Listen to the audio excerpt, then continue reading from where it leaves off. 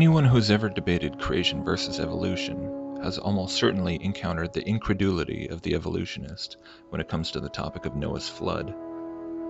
While some evolutionists might concede that perhaps there was at some point in the past a very significant flood event due to the fact that so many ancient writings and oral traditions around the world refer to one, they almost inevitably insist that such an event would have had to have been merely some kind of localized occurrence, regardless of how cataclysmic it may have felt to the people at the time. Why do evolutionists have such a difficult time entertaining the possibility of Noah's flood? When we look at the biblical text, it becomes fairly easy to see. In Genesis 7, starting in verse 11, it reads, "In the 600th year of Noah's life, on the 17th day of the second month, on that day all the springs of the great deep burst forth, and the floodgates of the heavens were opened, and rain fell on the earth 40 days and 40 nights. On that very day Noah and his sons, Shem, Ham, and Japheth, together with his wife and the wives of their 3 sons, entered the ark. They had with them every kind of wild animal according to its kind, all livestock according to their kinds, every creature that moves along the ground according to its kind, and every bird according to its kind, everything with wings. Pairs of all creatures that have breath of life in them came to Noah and entered the ark. The animals going in were male and female of every living thing, as God had commanded Noah. Then the Lord shut him in. For 40 days the flood kept coming on the earth. As the waters increased, they lifted the ark high above the earth. The waters rose and increased greatly on the earth, and the ark floated on the surface of the water. They rose greatly on the earth, and all the high mountains under the entire heavens were covered. The waters rose and covered the mountains to a depth of more than 15 cubits. Every living thing that moved on land perished. Birds, livestock, wild animals, all the creatures that swarm over the earth, and all mankind. Everything on dry land that had the breath of life in its nostrils died. Every living thing on the face of the earth was wiped out. People and animals, and the creatures that move along the ground, and the birds were wiped from the earth. Only Noah was left, and those with him on the ark. The waters flooded the earth for 150 days.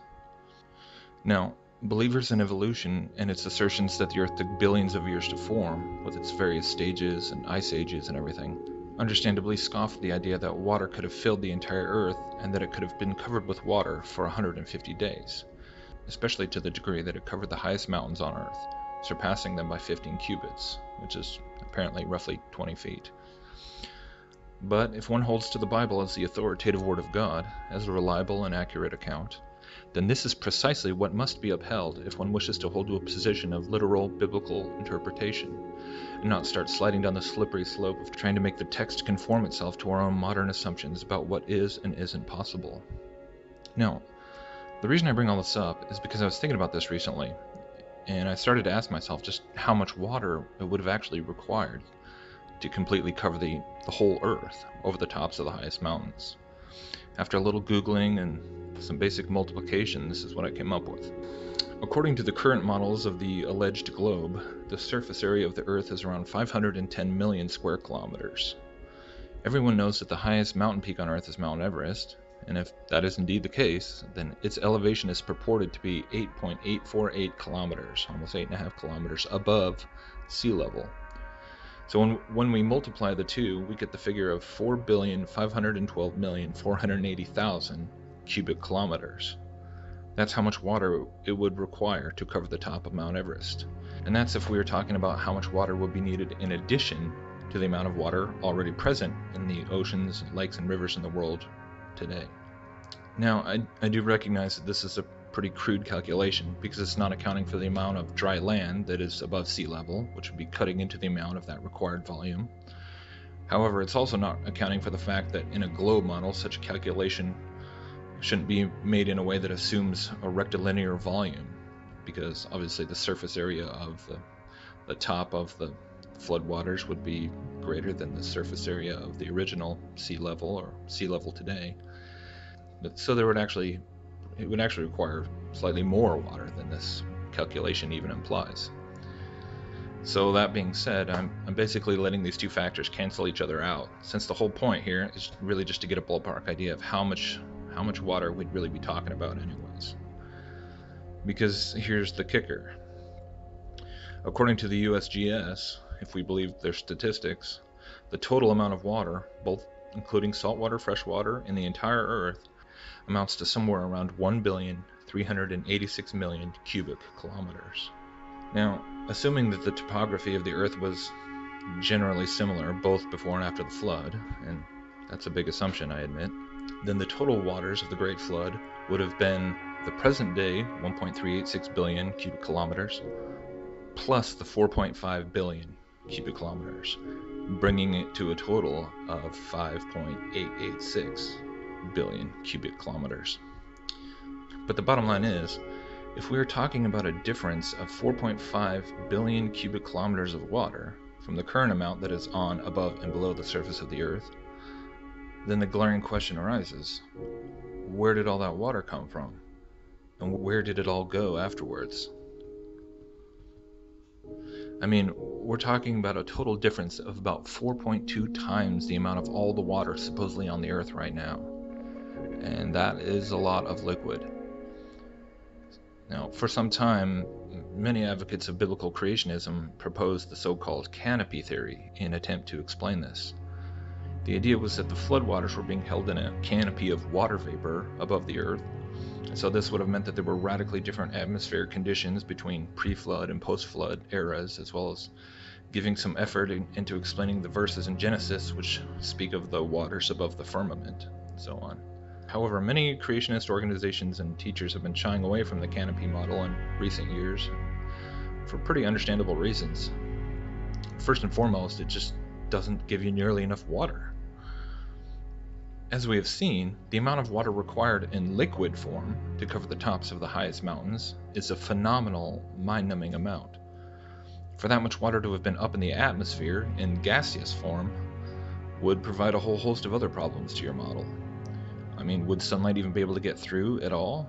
Would it even be able to stay in a gas form if being pushed that far out into the upper edges of the atmosphere and not turn into ice from the cold? Not only this, but I've even read an article from Answers in Genesis, which is a pretty well-known creationist organization, where they're explaining why they've moved away from the canopy model, and they mentioned that it also proved problematic because if the waters above the firmament were actually this whole water vapor canopy idea, then it would mean that the sun, moon, and stars were inside the atmosphere. Which, of course, I can't help but see the irony there. Because truly, when you allow yourself to stop and take a step back and re-examine the same model of the Earth and the cosmos that was held by the very same individuals who wrote Genesis and the other books of the Bible, you suddenly no longer have any of those problems which inevitably arise when trying to conform the Bible and accounts such as that of the Great Flood to the heliocentric Copernican model.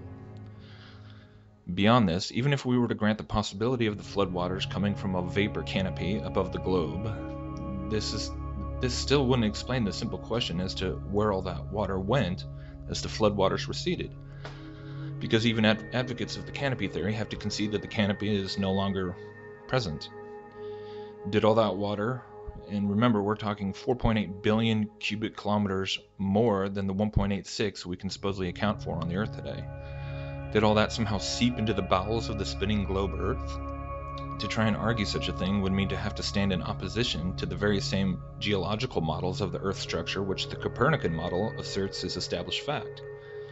You have to start assuming the existence of massive fissures and caverns in the Earth's oceanic and continental crusts, which overall is another interesting example of the problems which rise up when trying to simultaneously conform the biblical model to the models provided by modern scientism, but then yet also disregard them whenever you need to force something to fit. How does such an approach know when to accept the official data and when to dismiss it? However, if the firmament isn't some confusingly convoluted concept of the sky and/or the atmosphere and/or outer space, but instead some kind of literal dome above our heads, then yeah, the waters above the firmament could be of such a vast quantity that our tiny human brains couldn't even fathom it. We're no longer having to ignore or allegorize such verses such as the ones that speak of the floodgates or the windows of heaven, nor the ones that speak of the fountains of the deep. It really is the only way to honestly render a literal interpretation of what Genesis has been plainly saying for thousands of years. And so I guess it's not difficult to understand why so many people, even those professing to hold to a literal interpretation of the Bible, would have such a difficult time accepting the idea that the globe model is false.